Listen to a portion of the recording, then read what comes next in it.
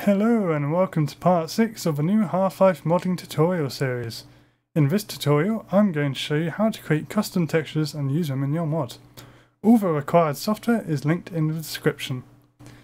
You may remember me talking about WAD files when you set up Hammer in part 2, and that the WAD format originates from the famous company id Software. All textures in the Gold Source engine are stored in these WAD packages, as Gold Source was built upon the Quake engine, which was made by id Software. The textures themselves are simple bitmap images. If you wanted to, you could make these textures in Paint. These bitmap images are then mip-mapped, which is the term for making several copies of an image, each at a lower resolution. This was necessary at the time, as although the textures take up more memory, it becomes much easier for Half-Life to render the textures to draw them on the screen. After all, the further away a texture is in the scene, the less detail is visible. So by mip mapping you can reduce the rendering time, because the renderer won't have to scan as many pixels unnecessarily. So rather than scanning all the pixels in a massive HD texture image, you can just scan a few pixels in a fairly low resolution image because it's far away. To use custom textures in Half-Life, we need to actually create a WAD file for them to go in, so that Hammer and Half-Life can use them. Thankfully, a program exists that will allow us to do just that, as well as carry out mip mapping of our textures. This software is called Wally. No, not that Wally. I'll leave a link in the description to the download page. All you need to do is click on that link and it should bring you to this webpage. Now, currently this webpage isn't working for me. I'm not entirely sure why, but for whatever reason, if it's not, I have also got another link which will take you to the Game Banana site where you can download Wally from. So once you've found a link which works, then just go ahead and download Wally.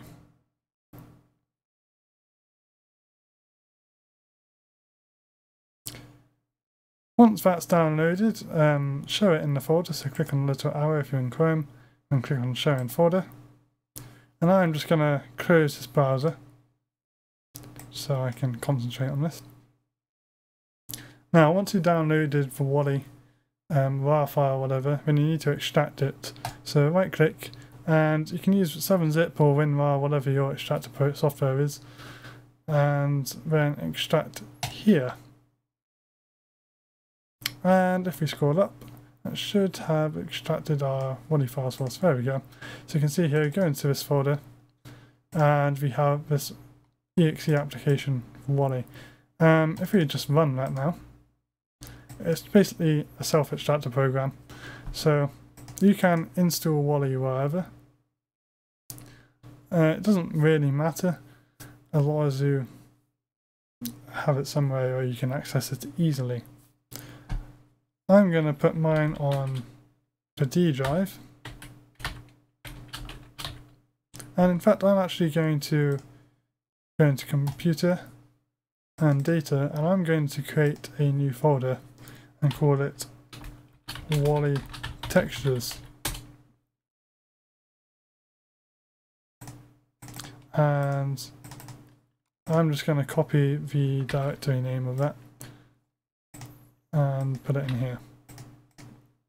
There we go.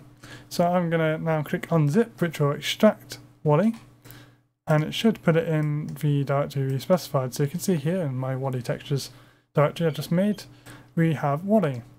So now I can go ahead and run the application by running wally.exe.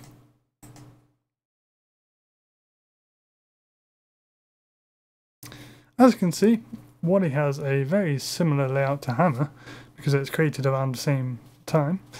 And to begin creating textures, we need to make a WAD file. So to do that, go to File, then New. Now you see this drop down box here when the window that pops up where it says Type. Just click on that, scroll up to the top and find the WAD3 Half-Life package. Select that, click OK. And here we go.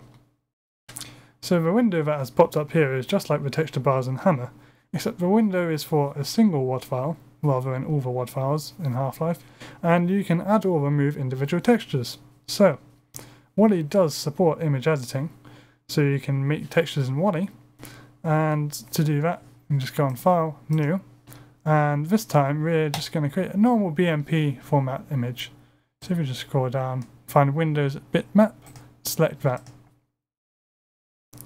Now a name for our bitmap image. I'm going to make a floor texture, so I'm just going to call mine FL_first floor. The name doesn't really matter for this particular texture. The dimensions, I'm going to leave mine 64 by 64, but if you do ever change the dimensions, do not type numbers in here. Make sure you use these arrow buttons here, because textures that have dimensions that are not evenly divisible by 16 will not work. And click OK. The reason for that is because of a mip mapping process. Okay, so it should be presented with another window, and it's in this window where we can edit our texture which we just created. Like any good image editor, you have all your tools like the paintbrush and eraser, flood fill, etc. on the left hand side in the tools toolbar. I'm going to make a metallic floor texture, so I'm going to get a flood fill tool and make a darker grey. Select a dark grey from the colour palette and just do that. Click in the editor to make a dark grey. Now, as well as the standard image editing tools, there are a few extra tools available in Wally. These are the patterned paint tool, the scratch tool, the bullet holes tool, and the rivet tool. These are all handy for adding detail to your textures or quickly mocking up just a really quick texture. When using any tools in Wally, at some point you'll need to change something about the tool, even if you're only just changing the size of your paintbrush. It took me a little while to figure out how to use the settings properly for these, but it's fairly straightforward. If we go on the paintbrush, just as a demonstration, click on that, and then over here, bring over the tool settings window, and you can see here we have the images tab. If you go into the settings tab, you can actually change the size of the paintbrush, change its shape, and so on. Now, these tool settings apply for all of these tools. So if you select the pencil tool or the eraser tool, you'll get different properties for that you can change. The magnifying tool, how much zoom you get, and so on and so forth. The time this window comes in most useful is when you start using these special tools I mentioned, which are unique to Wally. So, I'm going to explain how the rivet tool works. I'm not entirely sure how the patterned paint tool works, but if you figure it out, let me know. The scratch tool is fairly straightforward. You can just create scratches. So you can make kind of like Minecraft style block breaking type things going on in your texture. The bullet holes tool, again, fairly self-explanatory. You can put bullet holes in your texture, and you can actually change the bullet holes by selecting different bullet hole image, even splat or whatever. If you select the medium one and click on this little mouse button here, like that, you can actually put in these different sized, different shaped bullet holes and stuff. Now I'm going to click on the rivet tool, which is very similar, a little bit different. The rivet tool actually allows you to put tile stuff in. So if you come over here to the tool settings with the rivet tool selected, go to images, and then on the drop down list select rivets. Now if you find a rivet you like, once you've found a rivet you like, I'm actually going to go with this crisscross floor, I think. You need to make sure every time you select a pattern you want to use, whether you're using the bullet hole tool or the rivet tool or whatever, you need to select your pattern and then click on this little mouse button down here, and that will set this texture to your left mouse button. So now I can just click in here in the texture editor window and just drag, and you can see the rivet tool actually kind of tiles these patterns. So you can the rivet tool is really for tiling patterns, whereas the bullet holes tool is just kind of repetitive but relatively free kind of stuff. You can kind of go over the top, but it's not especially locked to a grid or anything like that. But yeah, so the rivet tool is very handy, as you can imagine, for just doing lots of repetitive patterns. Now I've done that crisscross floor, I think I'm going to actually add a bit more detail and find some bolts or something. Find a large bump like that. And you can see down here the size of the image. If you get a pattern which is too big and you don't change the settings properly, then sometimes the whole thing doesn't actually appear properly in your texture editor window. And to change that, you can go into settings, and where it says 8 pixel gap at the moment, click on that and drop down list, and then whatever size your rivet pattern is, so we're using 16 pixel gap, 16 pixel one, 16 by 16 it says here, so we need to select 16 pixel gap. If you select that in settings and then click and drag in here, you can see you actually get the entire texture now. Now actually I just forgot to select the bump tool using the mouse button. Always remember to click this little mouse button here in order to select it properly. But 16 pixel gap, because it's 16 by 16 image, click and drag, and you can add some of these rivets here like so. I might actually change the colour. I'm not sure if it lets you change the cut now. It doesn't. Not for rivets anyway. You can, if you go on the bullet holes and see the splat here, you can actually change that colour to whatever you want, which is quite fun. You can put in some splats on the floor. I might do that actually. It's not a brilliant texture. You can tell I don't do art or anything like that. But yeah, that's kind of a summary of the tool settings. And of course, if we wanted to do the whole texture at once, do a 32 pixel gap. And you can see the bigger we make the gap, well, the bigger the gap between the tiling. 16 is usually a pretty good one to go along with, or 8 if you're doing small details. I think I'm going to leave my texture like that. Okay, a very useful aspect of Wally is that you can press Ctrl-T while you're in the texture editor, and you can see what your texture looks like when it's tiled. So, and then you can actually, if I get the paintbrush tool, I can show you. You can actually draw in tiled mode and see how, do some crazy patterns and stuff with your texture if you really want, which is quite fun. I think I'm just gonna make a little outline just so you can clearly see. Now you can see each tiled texture there, and using Ctrl-T to switch between the two is very handy for getting a rough idea of what your texture will look like in game. I think I'm happy with that now, so I'm going to add it to the WAD file. In order to do that, we need to press Ctrl-C in order to copy this texture to our clipboard, and go into our WAD file texture browser, and then press Ctrl-E, not Ctrl-V, Ctrl-E. Alternatively, you can right click and select paste as new. But once you've done that, this window should pop up anyway, and you basically have to give your texture a name, which will be the name of the texture in the actual WAD file. So I'm going to call mine FL_first floor. Click OK, there we go. And now I can see we put the texture in the WAD file. Simple as that. Before I do anything, I'm going to save files before I lose them.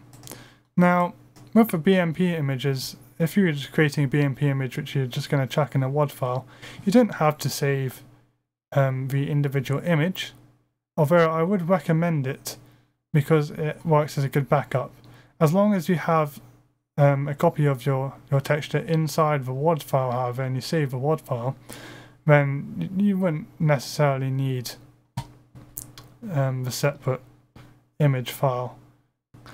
So I'm just going to close that, say no to saving it, and for my WAD file I'm actually going to save that as, so go into File, Save As, and let's go to the folder we made earlier, Wally Textures, and I'm going to call this very first.wad. Save it, and there we go. Now we have saved our WAD file. It's got all the information about our texture, so if Wally crashes or whatever, it should be okay. Now I'm going to make a few more textures so I can show you some other things you can do with Wally. I'll begin with the interesting stuff, so let's make an animated texture. In part 3 you may recall that we added a button to open the door, but did you notice that when I used the button, the actual texture on the face changed?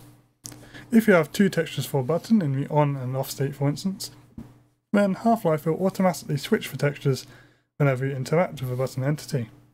In fact, Half-Life also supports animations that run continuously.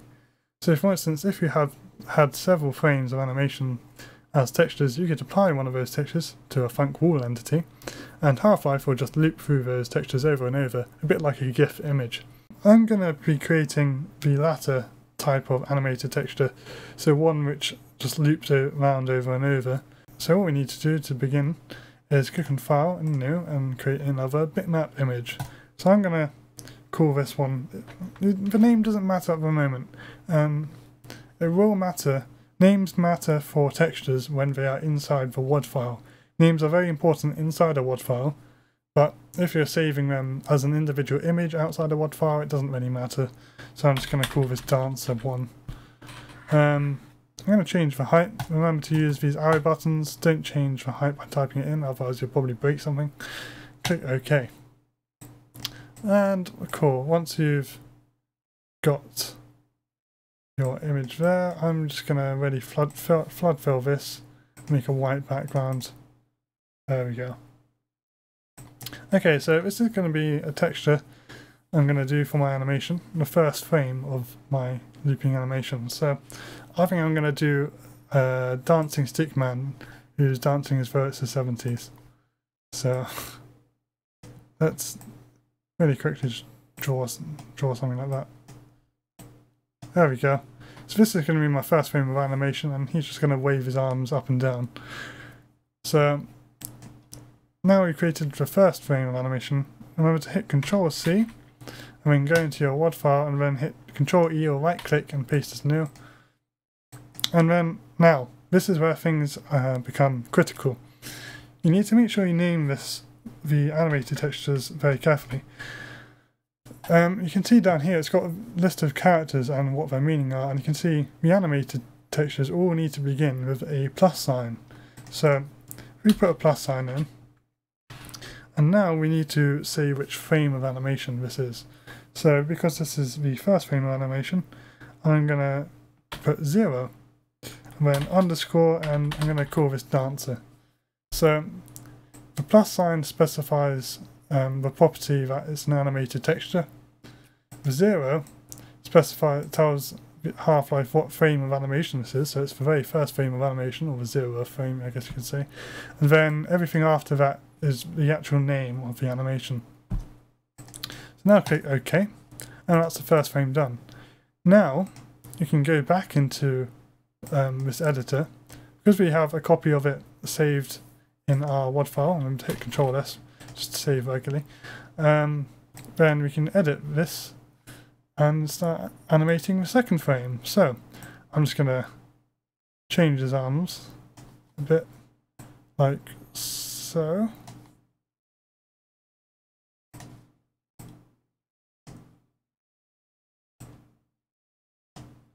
So I'm now going to hit Ctrl C again because I'm happy with that.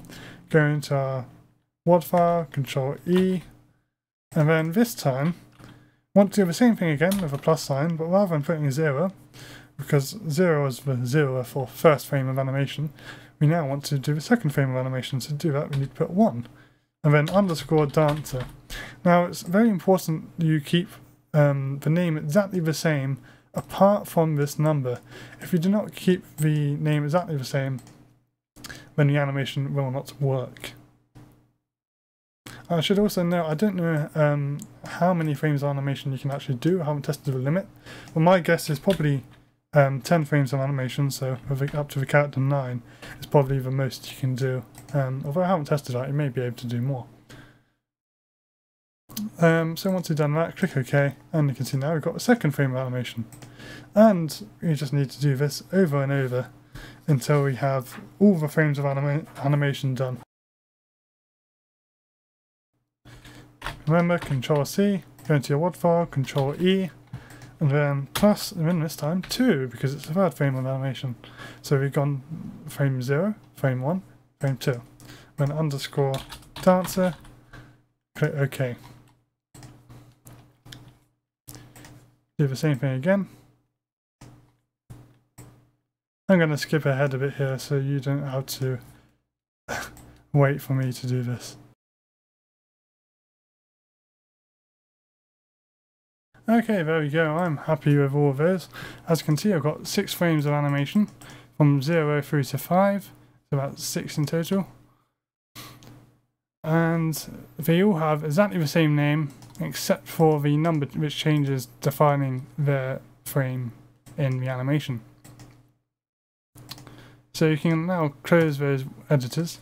Make sure to save a WAD file, so always make sure to save regularly. And that's actually this WAD file done.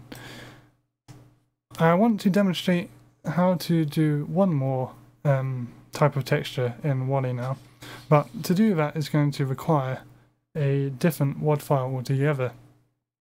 So if we close this WAD file, because we are now done with that, and now we're actually done with our WAD file. Every time you finish, just completely finish with a WAD file, or you need to test your WAD file in your maps, we need to find that WAD file. So, very first WAD, select it, copy it, and then navigate to your Half-Life installation directory. So remember, that's in Programs, Steam, Programs, Steam, Steam Apps, Common, and then Half-Life. Now you want to put a copy of this WAD file in the Val folder, and you'll also want to put a copy in your mod folder. And once you've done that, that's absolutely fine. I'm going to leave this minimized for now. Now, one more texture type I want to do is a decal texture. So decals in Half-Life are simply flat face textures which you use to add detail to your map. So for instance, bloodstains, you might stick them on the wall and floor and stuff. We can add quite a lot of depth if used well and can tell a story pretty effectively without any words. Decals are also placed actively in game, so bullet hole decals appear where you shoot, for instance. So when you're shooting your gun in Half-Life and bullet holes appear, those bullet holes are just flat textures, decals, which are being pasted on the wall. In order for decals to work correctly in your maps, they must be imported into the actual decals.wad file. Decals have a different format to other textures because the actual color palette for any decal texture, rather than defining colors, the majority of the palette defines how transparent part of the texture is. So index 0, which is this top one at the top left, that color there, is completely transparent, so that would be your white background. And then index 254, not quite the last one, but the one just before the last one, is the least transparent, so it's basically opaque, so you can't see through it at all. And then the very last one, only the very last index of the color palette defines the actual color of your decal texture. So all decals unfortunately can only have one color, but because they support transparency, then you can get a little bit of depth added to them. So to begin making our decal, we actually need to open up the decals.wad file in the Val folder. So go to File and go to Open.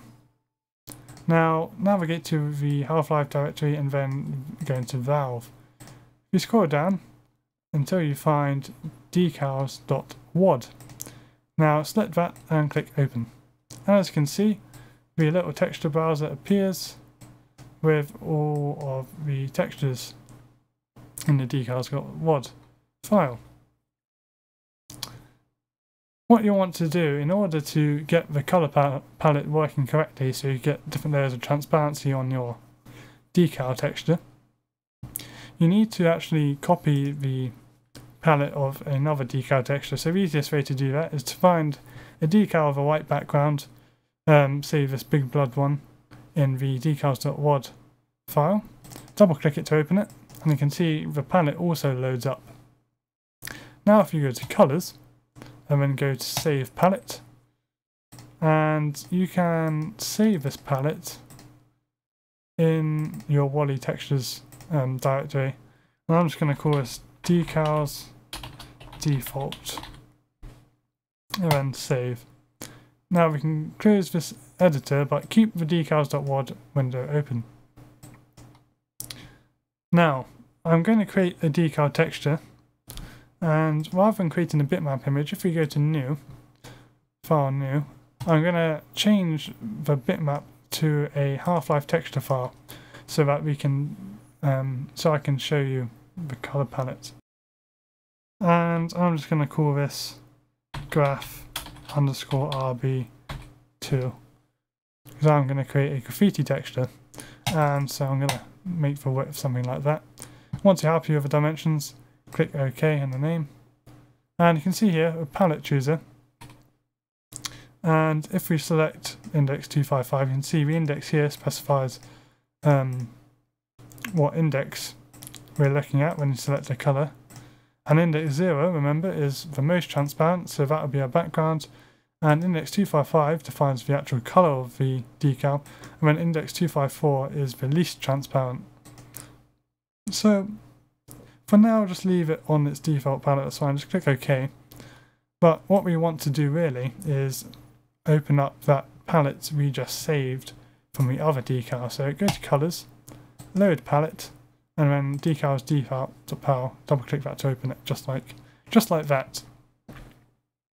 And now if you go in colours again and then edit palette, and then go to index 255, double click it, and change it to whatever colour you want the decal to be. So I'm going to create some graffiti, just a revolving barrel logo from this decal, which I'm going to stick on a wall somewhere in the map. So click on OK once you've found the colour you like, then OK again. Now, you don't actually want to draw anything in your texture editor with the actual colour. You want to get black if you want the black colour selected, if you want to do any drawing or editing or anything. What will happen is all the black pixels in the image will be changed into the colour index 255, which is red in this case, and all the greys will also change to that colour, but the lighter grey you get, the more transparent it will appear. So in game it will look red, although it will look black in here for now. You'll see what I mean later on when you play it in game. So I'm just going to create some funky graffiti.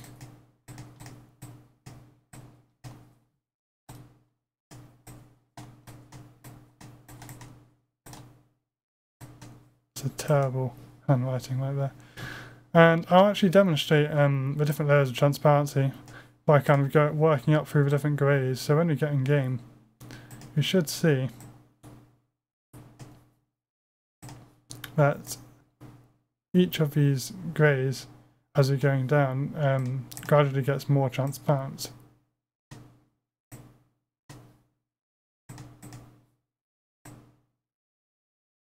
And you'll see that later on, as I say, when we launch a map with this texture in as a decal. Okay, so that's my decal texture, I'm happy with that. Hit Ctrl C. Actually, I should just mention one more thing. Make sure the background is completely white, because if you want a transparent background completely, you need to make sure that you get index 0 of the colour palette, and get the flood tool and just make sure it is completely white. You should probably do that the first instance you ever create a decal texture. It'll be a bit easier. But anyway, once you're happy with your texture, use Ctrl C to copy it, and then inside your decals.wad, we want to import the texture, the decal texture. So use Ctrl E or right click and paste as new. And this time we want to use the open curly brace because that signifies transparency in our image. So open curly brace, and then I'm going to call mine graph RB2 like earlier. Then click OK. Now if you scroll down, you should see your texture appears there. Remember to save the WAD file, and there we go. If you open up a different texture and then reopen your decal texture, the palette should have stayed the same, apart from that color, of course. If for whatever reason your palette doesn't look like this, a different color is fine. But if all of this looks different colors and things, when it might have been corrupted, so you might just want to reload the color palette and everything. If you have any issues with transparency in game not working, then that would be probably why you got an incorrect color palette. But anyway, now we've done that, you can close that texture, and there we go. I'm actually going to close this now. I'm not going to save the individual image, and that's it. I'm going to close Wally now. And remember, we just edited this decals.wad file in the Half-Life Valve directory. I'm going to copy this and go into my mod folder and make sure there's a copy there as well. There we go. So now it should definitely work in our mod as well as when we're launching maps from Hammer. Right. So now to test out all those textures we made, we need to launch Half-Life SDK or Hammer. So launch it with Steam, and we can create a map to test it all out in. Before we create any maps or anything, however, we need to reconfigure Hammer to find our new WAD files. So to do this, if you go to Tools and then Options, then go to Textures, and then click on Add WAD. And if you find the Half-Life installation directory, so again, Programs, Steam,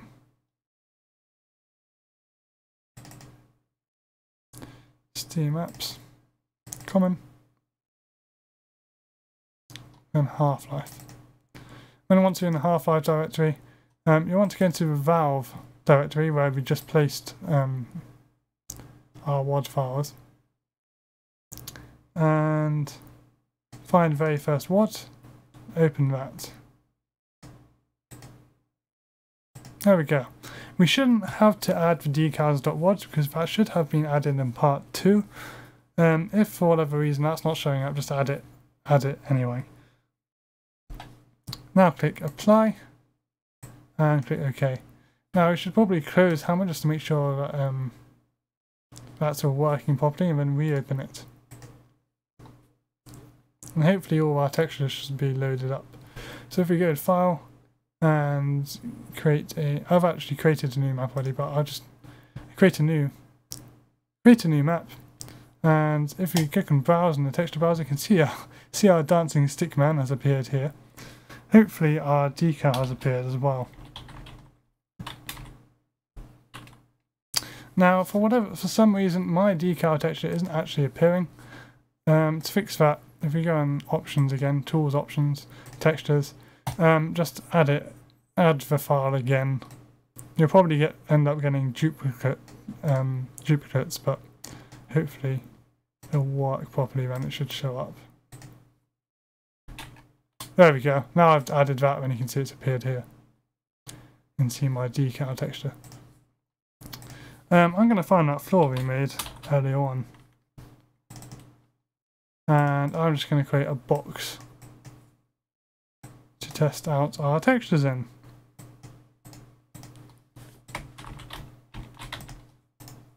Just going to hollow it out because I'm lazy. Don't hollow out brushes if you can help it. Okay, there's our disgusting floor. That's really horrific, really, isn't it? Oh well. And I'm now going to go on the block tool, browse for another texture. I'm going to get my dancing man this time. There he is. Get the first frame of animation, so 0 frame. And I'm going to whack in this right here. That looks absolutely fine. And I'm also going to add a player spawn point, so our player can actually load into the map. That would be useful. Make sure he's not stuck in the floor or anything. And one more thing we have to do to get this animated texture to work, I should mention, is we need to make sure this is tied to a func wall entity. So if you tie to entity and func wall, that's fine. Give it a name if you want. I don't think the name matters as long as it's tied to a func wall entity. I'm just going to call it test. There we go. And now finally the decals. The decal tool is this one down here with a little target on the block. If you select that and then find the decal texture we made earlier, and you can stick it wherever you want on the walls. Might notice here when I placed the decal down, I had the selection tool and the decal tool selected. By the way, if you have the decal tool and the block tool, it won't work. Make sure you have selection tool and decal tool. But you notice that this decal is the right way around, but this decal is not showing the right way around. And the easiest way to fix that is to deselect the decal tool, select the toggle texture application tool, and select the texture behind the decal itself, and then check this little box down here which says face. Click apply, that's fine. Close that. Now if we get rid of this decal, we can try and select it and delete it, and then place it again. Should be the right way around. There we go. So now our decal has been placed the right way around. And if we go in game in a mode, we should see all this working. So I'll compile it and I'll see you in game. No bad.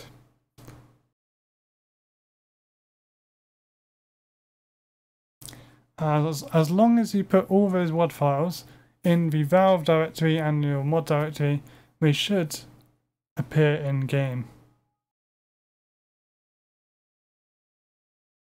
And there we go! Look at that amazing driving stick man. His arms are waving and all. And as you can see over here, we have our wonderful decal. You can see the transparency working there. It's all in red, and it gets more and more transparent as we go down that gradient there. And of course the floor texture is all working as well. And that's it. That's how to create custom textures and add them to your mod. So thanks for watching. Leave a thumbs up if you found the tutorial useful. And be sure to subscribe and stay tuned for future videos. Until next time, bye!